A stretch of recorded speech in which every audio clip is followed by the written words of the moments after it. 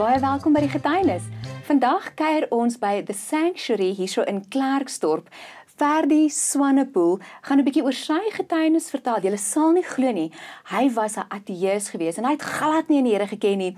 En vandag het hy 'n fantastiese bediening. Julle wil nie mis hoe dit gebeur het nie. Ferdie, baie dankie dat jy vandag jou getuienis wil deel met die mense. Ja, baie dankie en is lekker om julle te kan ontmoet. Ja, dit is 'n voorreg om jou te ontmoet. Ek hoor jy's 'n legende hier in Klerksdorp en Sal nou nie so sê nie. Ferdie, ek weet jy was nou glad nie, voordat jy hierdie fantastiese bediening het, ons kuier vandag hier so in sy ateljee, wat LifeFM en die hooptydskrif, jy's die redakteur van die hooptydskrif, maar voor hierdie fantastiese bediening geskape was, het jy eers glad nie die Here geken nie, of jy wou nie, jy het nie aan hom geglo nie. Vertel vir ons 'n bietjie van jou jong dae, hoekom jy so gevoel het. Weet jy, ek was standaard 6 gewees, en toe is my pa baie onverwags in 'n mynongeluk dood. En dit was 'n geweldige skok vir ons hele familie. Ons hele familie het eintlik, het geweldig gelei onder dit. En die dominee het goed bedoel. En hy kom troos en hy sê, dis God se wil. En 'n jong seentjie verstaan, maar God het my pa doodgemaak. En ek onthou, ek was vol woede gewees van daar af. En ek het probeer sy skoene vol staan, want ek was die enigste seun. Maar ek bedoel, jy kan nie. En ek het opgegroei en aangegaan, want jy weet wat ek gesien het, die lewe staan nie stil vir seerkry mense nie. Ja. En oral waar ek probeer het om vrae te vra, het vir my hierdie standaard antwoorde gee, God se wees nie, ons weet nie, hy kom pluk die mooiste blommetjie. En ek kon nie verstaan nie, want ons as mense het ook blommetjies. Ja. Hoekom pluk hy die in die tuin? Ja. Ek onthou byvoorbeeld die magteloosheid toe my swaar my suster aanrand. En ek is so maar seentjie, en ek kan nie keer nie, en ek dink maar, as my pa hier was, sou het nie so gewees het nie. Ja. As God hom nie gevat het nie, sou sekere goed nie gebeur het nie. Ja. Maar ek het aangegaan en opgegroei, en ek het gaan leer, my vrou ontmoet, maar elke keer wat so iets spesiaals gebeur, dan dink ek wonder wat so my pa sê as hy was. My vrou het so mooi is, toe ek my grade kry, ek het die law geswat, en almal is so bly, en is die foto's en die glimlag. Maar daar was 'n leemte. Maar wat sou hy gesê het? Ek het dit reg gekry, en so het ek opgegroei, en mettertyd het ek 'n geweldige vrees besit van my geneem. Ja. Want, sê nou, hy kom slaan weer toe. Want as hy agterkom wie ek lief het, gaan hy hulle vat. Okay. Want ek het nie sy liefde verstaan nie, want sy liefde maak seer. Want hy vat weg. Hy vat weg. Wat jy lief voor is. Dis hy, en dan los hy jou. Hy kom nooit weer terug nie. So hy los jou met die gemors, en hy vat die blommetjie, en dan kan jy hom nie weer kry nie. En daai tyd, ek het nie geweet jy kan met hom praat nie, ek het nie geweet jy kan 'n verhouding hê nie. Nee. Die dominee het geleer om hom te verstaan, Ja. so wat, as hy so sê, moet dit so wees. Ja. Maar jy wou ook nie, jy het nie daai begeerte gehad nie, want jy wil nie met betrokke wees met 'n God wat wegvat deeltyd nie. Nee. So jy het ook nie belang gestel om met 'n verhouding te hê op daai stadium nie. En ek wil nie sy liefde hê nie, want sy liefde maak seer, en as dit liefde is, hulle praat alles van hierdie God, die kern van hom is liefde. Maar liefde maak seer. Ja. So mettertyd het ek begin dink, weet jy wat, ek moet net lewe, dan laat hy net nie van my weet nie. Miskien raak hy bewus van 'n ander ou. Dan kan hy jou uit. Ja, ons twee moet mekaar net misloop, so tipe van onder die radar. Ja. En dan die tweede ding is, ek moenie wys ek het lief nie. Ja. Verstaan jy, want as hy weet, dan kan hy dalk weer toeslaan. So ek het probeer, maar dis moeilik om nie lief te hê vir jou, ten minste jou vrou en kinders, buite is dit makliker. Ja. Maar ek het probeer hulle nie wys ek het hulle lief nie. Maar so, diep binne het jy. jy kan nie anders nie. Ek bedoel, dit loop net uit jou uit. Liefde is 'n fontein in jou, maar jy kan dit onderdruk natuurlik, want dis 'n keuse hoe jy wil. En so het ek opgegroei, my grade gekry, en ek het begin artikel in Pretoria. En dis die simpelste ding wat met my gebeur het, is ek het 'n hanslammetjie gehad. Ja? En die hanslammetjie gaan dood. En ek krak. Dood eenvoudig, toe ek al 'n jong man, want ek kan toe nie vir hom wegkry nie. Ek kan hom nie behaag dat hy onder sy radar bly nie. Ja. En as hy met die lammetjie kan toeslaan, Ja. dan kan hy mos weer by my vrou of my kinders kom. Ja. So ek het gelewe met enige oomblik, gaan ek 'n oproep kry. En hulle is dood. Ja. In daai dag het ek daar buite gestaan en my hande in die lug gesteek en gesê, jy's 'n Mickey Mouse God. Jy's 'n klug man, dis net losers wat jou dien.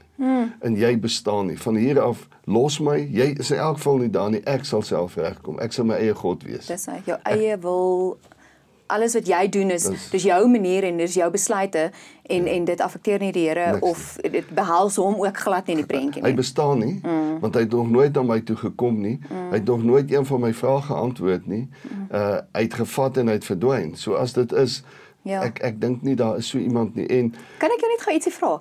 Hoe het dit vir jou gewerk toe jy jou eie wil gevolg het en jy het nie hom benader in jou besluite nie? Hoe het dit vir jou gewerk? Weet jy, as ek terugdink, wil ek nooit weer dit hê nie. Ek dink nie mense verstaan hoe dit is om jou eie God te hê nie. Te wees nie. Hoe dit is, want vir my was daar niks, as dit goed gaan, is dit ek, as dit sleg gaan, is dit 'n verkeerde besluit wat ek geneem het.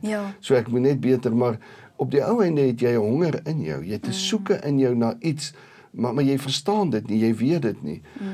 Maar alles, as ek dood gegaan het, was dit vir my dan sit finaal. Daar's niks na die dood nie. So jy lewe, jy gaan dood. Ek het nie gaan dink oor die lewe en het net nie vir my dis klaar, die godheid bestaan nie.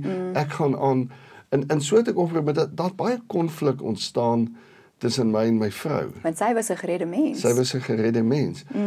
En sy, ek moet nou vir die kinders moet ek bid of Bybel lees. Dan dink ek, hoekom? Hoekom moet ek vir hulle junk leer? Ek moet vir hulle leer iets wat as jy glo dit werk vir julle, glo, ek hoor nie of jy in God glo of nie. Hy werk net nie vir my nie. Want kom ons vertel gou net vir die kykers, jy het in regte geswat en so vir jou het jy die fisies gesoek. Jy het nie glo was nie vir jou want dit was nie iets wat jy kon sien nie, dis nie iets wat jy wil feite hê. So jy was 'n feite persoon. So dit is en dis hoekom God nie vir jou kon sin maak nie, want hy was nie feite, ietsie wat jy kon vat en voel en so nie. Dis wat jy gedink het. Dis ek het paar grade in die law gehad, so in die law, en ek het dit met 'n passie gedoen, ek het law geslaap, gedroom, alles. En ons leer daar, jy bewys, jy glo nie. Ek kan nie in 'n hof gaan en sê ek glo my kliënt is nie. Ek moet bewys, ek moet 'n saak op 'n kronologiese manier aanbied, en as ek hom reg kan aanbied, en die beste, het ek die beste kans. As ek kan beter dink as jy, as ek, verstaan jy, ek was snaakse lawyer, ek het jou saak, as ek voorberei, ek eers jou saak voorberei, en dan my eie kliënt, want joune is die onseker een, myne weet ek. Maar, kort en lank is, en ek het aangegaan, ek was 'n jaar geartikel, toe stel my al in my baas se pos aan. Want jy het gedryf, want jy het 'n leemte gehad, so toe gryp jy het vir my so mooi vertel, dat jy het 'n leemte gehad, maar dan dryf iets jou om te werk, om daai leemte te vul, né? Ja. Ek het 'n honger gehad na iets, en die enigste manier hoe ek verstaan het om hierdie honger te vul, is om meer te werk, is om suksesvol te wees. Maar die sukses en die grade en die goed het vir my niks beteken nie. Ek het myne nooit geraam nie. Ek weet nie waar dit eers vandag nie, nog nooit weer gesien nie. Maar daar was 'n honger. En ek het die honger volgemaak met werk, want wat ek nie verstaan het nie, is almal van ons het iets in jou waarmee jy seer probeer vul. Party drink, party doen ander dinge. Ek was 'n werkolis, maar ek het dit nie geweet nie. So ek het 16 ure plus per dag gewerk en net voorberei en al hoe beter geword. Ek was 'n siviele prokureur. Toe ek klaar is, toe ek die dag klaar artikel, toe stap ek in 'n direkteurspos van 'n volgende firma. En ek was nooit eers 'n professionele assistent nie, ek het net oorgegaan. En daar het ek nog meer gewerk. En ek het begin drink, wat ek nooit gedoen het nie, en dan ry ek. So dis die volgende stap dan, hè?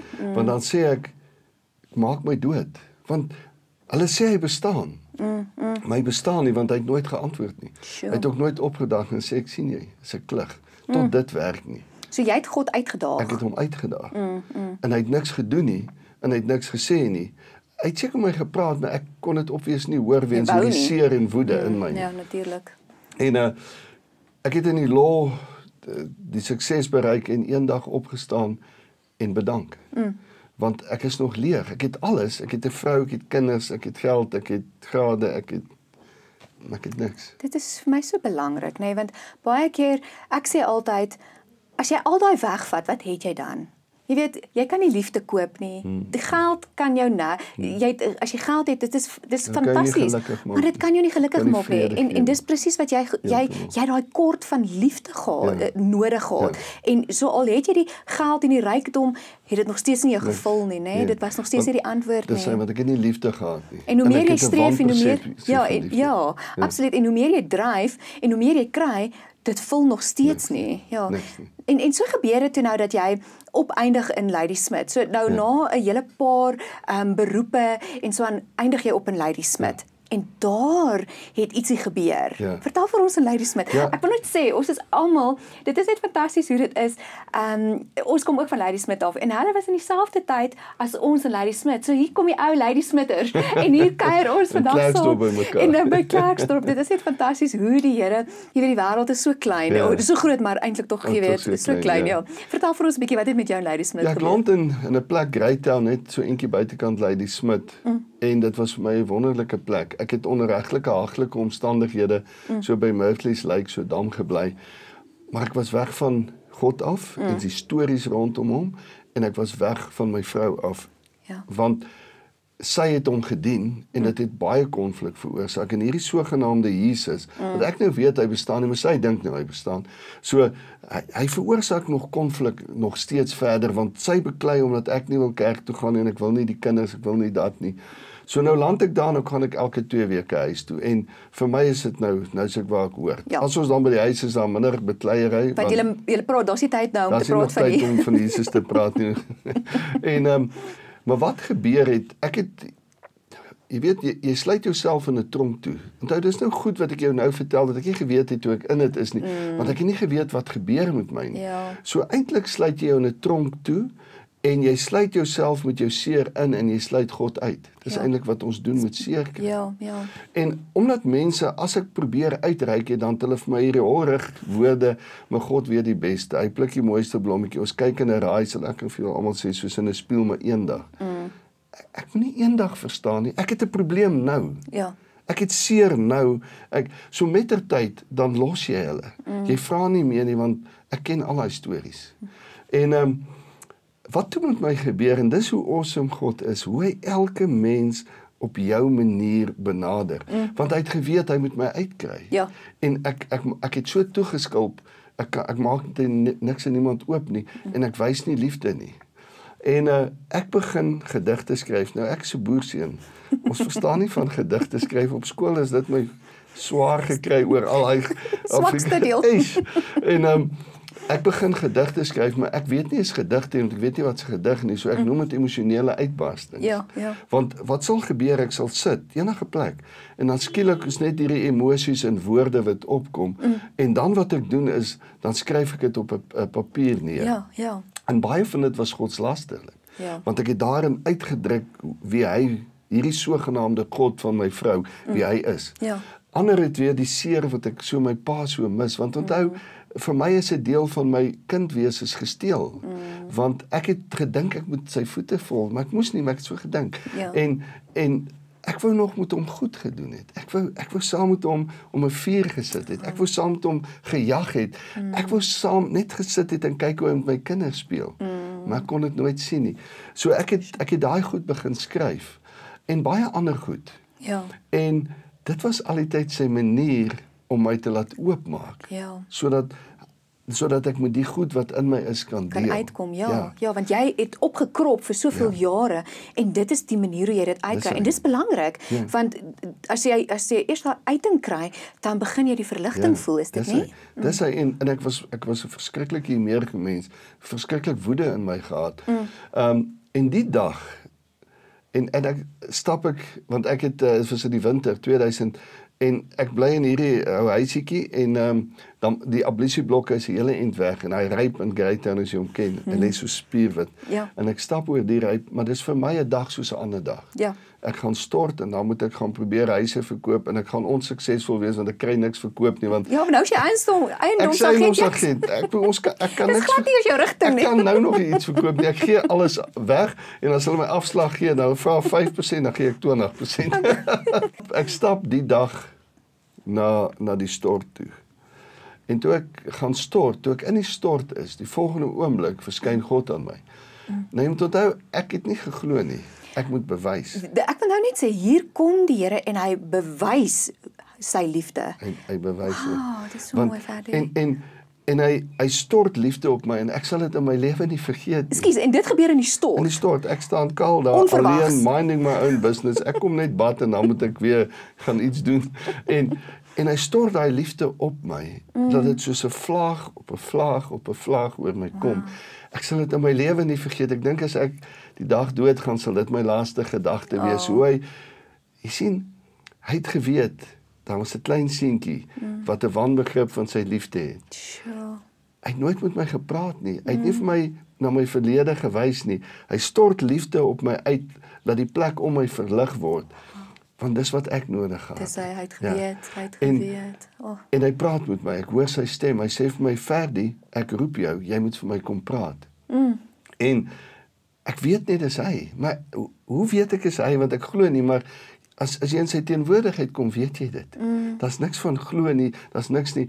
En ek sê vir hom, mense so stupid, ek sê vir hom, Here, as ek vandag omdraai, weet jy, ek gaan nooit weer terug daar nie, gee my nog 'n teken. Ja. En weet jy hoe gentleman is hy sê, Ferdie, is goed, ek sal, en ek vra hom 'n teken, en hy gee my in die kamer die tekens. En ek gaan op my knie en ek gee my lewe vir hom, maar in die middel van wat ek my lewe vir hom gee, ek stop in die middel van die homemade gebedjie, stop ek wat ek sê, Here, ek het 'n probleem, ek kan nie glo nie, want ek het geleer om nie te glo nie, net om te bewys, ek het dit geoefen, elke dag, en hy sê vir my, Ferdie, probeer net, en ek sê, ek kan probeer, en ek gee my lewe vir hom, en daarvan af, is dit net, en so ontstaan 'n fantastiese bediening, want soos jy sê, daar het jy begin glo, jy het begin jou hart oopmaak vir die Here, en sonder om jy was alleen, en dit was jou ontmoeting met die Here, so dit wys vir my, jy hoef nie noodwendig, dit maak nie saak waar jy is nie, die Here, as hy jou ontmoet hy jou, ongeag waar jy is, en daar het hy 'n persoonlike ontmoeting met jou, en dit het net jou toe laat begin groei, en hier bestaan 'n bediening. Nou dit is my so fantasties, toe jy begin het om gedigte uit te skryf, jou uiting te gee, so het die Here jou eintlik ook voorberei vir die hooptydskrif wat vandag ontstaan. Vertel vir ons 'n bietjie van die hooptydskrif en LifeFM en wat julle doel is daarvan. Ja, jy sien dit is so verstommend, want ek het woorde in my opgekom en daarna ook, soos ek hom leer ken het, sal ek verse lees en dan begin dit net vloei. En dan skryf ek neer wat uit my vloei en agterna, mense sal nie verstaan nie, dan gaan kyk ek en dan leer ek eintlik. Maar dit was Heilige Gees wat deur my is. So ek het 'n liefde vir woorde gehad, maar so ek sê, dit is nou maar net so. En ons het begin, want ek wil vir almal vertel van die Jesus, want weet jy wat vir my die mees awesomeste van hom? Hy haal jou nie uit jou modder nie. Hy klim in jou, uit letterlik in die slegste mens se sleg van sy lewe geklim en hy het my op sy skouers getel en my uitgedra, soos 'n pa sy seun sal uitdra. Dit is so special. En dis daai deel het ek ontdek en dis hoekom ek so opgewonde is, want toe besef ek, maar ek wil vir almal van hom vertel. Want daar's nie een mens wat slegter as ek kan wees en daar's nie een mens wat nie vir wie hy dit nie gaan doen nie. So, ons het toe begin soos ons kan, maar net so, en toe begin die gedagte van 'n tydskrif by my opkom, maar ek wil vir mense hoop gee. Ek wil vir hulle vertel van Jesus, maar wat ek agtergekom het, want self na ek bekeer het ons ook deur goed gegaan. Ek het agtergekom, maar 'n gelowige is 'n gewone mens wat gewone lewe lewe. Daar gebeur ook slegte goed met ons, want ons is in 'n gebroke wêreld. Ons neem verkeerde besluite en keuses en dit het gevolge. So ek wil vir mense in hulle gewone mens wees, wil ek vir hulle hoop gee en sê daar's 'n pad uit. En toe het ons met die tydskrif, maar ek weet niks van 'n tydskrif af nie. Ek weet niks en ek het vir die Here gesê, Here, ek gaan alles doen wat U vir my sê, maar ek vra U een vraag. Gee vir my mense, want ek en U weet ek kan nie hierdie goed doen nie. Dis net soos met die radiostasie. Ek het nie 'n klou wat hier aangaan nie. En hy het vir my gesê, Ferdie, die mense is klaar daar. En ek sê, Here, dan beweeg ons. So toe ons nou met die tydskrif begin, nou weet ek nie wat om te doen nie. En ons het die eerste een het ons so self gedoen, so krom en skeef. En op die tweede een toe ontmoet ek iemand in die Kaap wat toe vir my help om die tweede een uit te bring. Maar toe ons nou op die derde een moet kom, toe kan hy nie verder help nie. Nou sit ons gestrand, hou ons op, wat doen ons nou? En wat ek toe doen is, ek vra hom nou, wat doen mens? Nee, daar's 'n program, maar julle gaan nie die program kan werk nie. Hy's te ingewikkeld. Ek sê, okay, gee my net sy naam. Want ek bedoel, ek het vir Jesus. Absoluut, hy is jou beste leermeester. Weet jy wie's in my? Heilige Gees. Absoluut. Gaan kyk hier buite, dan sien jy hy's die mees kreatiefste persoon in die wêreld. So ek sê net, okay, ek en u is saam nog nie. You see, ek sê, right, let's go. En toe begin ons, en my dogter het die program gekyk en sy het hom onmiddellik baas geraak. Sy het geen ondervinding, niks nie.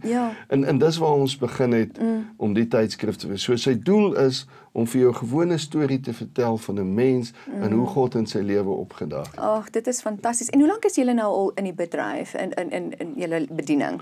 Weet jy, onthou, as ek dit so mag sê, as Jesus in jou lewe kom, is jy onmiddellik in die bediening. Want daar waar jy, want hy is jou asemhaling, so daar's, want die Hoop tydskrif het ons nou seker net so 'n bietjie meer as 'n jaar en 'n half omtrent nou, wat ons hom begin het. En dan het ons LifeFM begin, so 'n bietjie later. En wat doen LifeFM?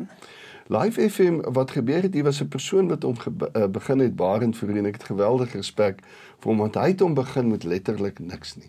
Niks, net ook 'n droom van die Here. Hy was 'n suksesvolle sanger wat professioneel gesing het en toe bekeer het. En so hy het my een keer uitgenooi vir my getuienis en dis waar ek die eerste keer hulle gesien het. En God sê vir my, Ferdie, jy gaan nog LifeFM bestuur, maar ek bly doodstil, want ek bedoel, ek het nie 'n klou, ek het regtig niks. Ek moes vir my 'n FMP gaan koop het om te kyk hoe jy hom instel. Maar ek los dit, en toe Barend verhuis, en hy sê, Ferdie, jy moet hom oorvat. En ek sê, nee, ek weet. Fantasties. En daar praat jy nou, soos die Here gesê het, Ferdie, ek roep jou met my om te praat, van my te praat. En dis presies wat jy vandag doen. Julle leef dit uit. Julle spreek dit nie net uit op die tydskrif en op die radio uit nie, maar julle leef dit ook uit. En dit is julle doel vandag, om uit te leef, om vir die mense te wys, jy moet in aksie ook intree. So dit wat jy woorde sê, moet jy in aksie ook uitleef. Ja, dit is die geheim. Jy sien, die radio is vir my waar ons van Jesus praat. Maar as mense buite in situasies, hulle moet Jesus voel. Dis hy. En al hoe hom gaan voel is as ons, met hom in ons, daar begin in hulle lewens inloop en vir hulle Jesus se liefde wys. Is so wys dat ons niks hoef te sê nie. So nou wag ek. Onthou, die Here het vir my gesê, Ferdie, daar's mense. So nou begin ek hierdie journey, maar ek is altyd op die kyk, Here is hierdie een, want ek weet van my eie, jy verstaan, ek kan sekere goed, baie goed nie doen nie. En seker so, Stefans het hier kom getuig by Sanctuary, want ons gee die plek uit vir mense wat vir die Here, enige iets verniet. En toe ek hom sien, sê die Here vir my, hy is een. Fantasties. Maar nou sê ek niks, want ek weet nie eens wie Stefans, hy ken my nie. En ek was 'n baie ongeduldige mens, baie vinnig, maar ek het geleer om te wag. En die laas jaar in die einde toe sê ek, Here, dit is die jaar, ek weet, dit is hierdie jaar, ons kan nie nog wag, en ek sê vir Santi, ek moet sê ek terugkom met Stefans praat, ek weet nog nie wat hy doen nie, en hy weet nie wat ek doen nie, maar ons moet, dis nou tyd, en ons kom terug, die eerste dag wat ons van die Kaap af inkom, loop ek en hy hier buite voor die deur in mekaar vas, en hy soek my. Fantasties, en jy soek hom. Ek soek hom, want hy, en so het ons by mekaar gekom, en basies het ons sy leefliefde saam met hierdie LifeFM en leefliefde is nou die arm van die praktiese dinge. En sê vir my Ferdie, as mense nou met julle in kontak wil kom om in julle bediening in te saai, hoe kan hulle met julle in kontak kom? Ek dink die maklikste is maar per e-mail en vir my die maklikste is stuur vir my 'n WhatsApp, want ek is baie aan die hardloop, my WhatsApps iewerstes kom ek, dan kyk ek gou-gou, So my e-mail is ferdie@fightforchrist@gmail.com, Okay, fantasties. En sê vir my Ferdie, wat 'n boodskap het die Heilige Gees op jou hart gelê om met die kykers te deel vandag? Weet jy, een van die grootste ontdekkings wat ek gemaak het die afgelope ruk, gaan oor identiteit, maar ek het ontdek, Heilige Gees is the innermost being of God, want ons almal kom op plekke en God werk in ons, en ons voel so onbekwaam, en ons voel ons hande is leeg, en ons weet nie wat om te doen nie, maar hele lewe lank wag ek, God, U moet krag of iets moet U my zap of doen sodat ek kan doen wat U wil want sy droom wat ek het is te groot. En ek ontdek Heilige Gees is the innermost being of God. Nou die innermost being of God is die kern van God. Dis die begin van liefde, dis die begin van heiligheid, dis die begin van genade. En dis dieselfde Gees wat in Jesus was. Absoluut. Maar dis dieselfde Gees wat in my is. So the innermost being of God is in me. En toe ek dit snap, toe sê ek, Here, maar dan is daar geen lek nie. Met ander woorde, wat ek vir jou wil sê, is jy staan nie met leë hande nie, want jy het die volheid van die Godheid, jy het sy kern in jou.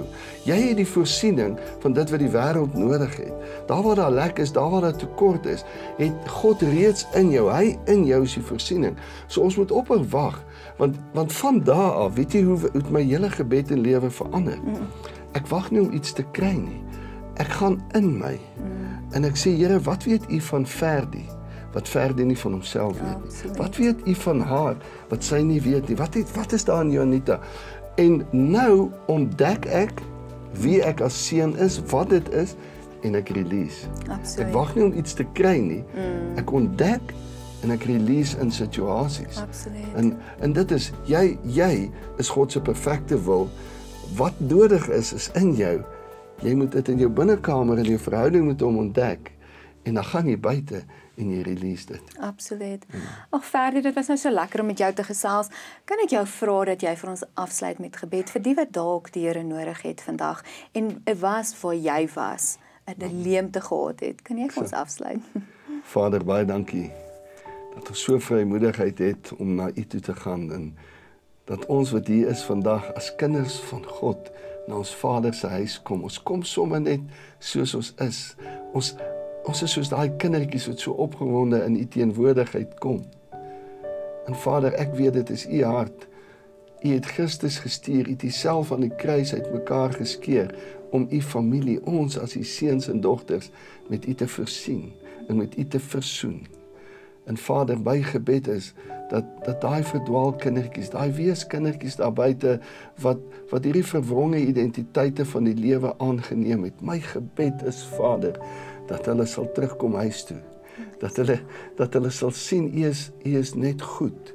U is 'n liefdevolle Vader wat verlang om hulle terug te hê aan U tafel, aan U boesem, daar waar ons geskape is in U hart, dat elke mens 'n stukkie van U is.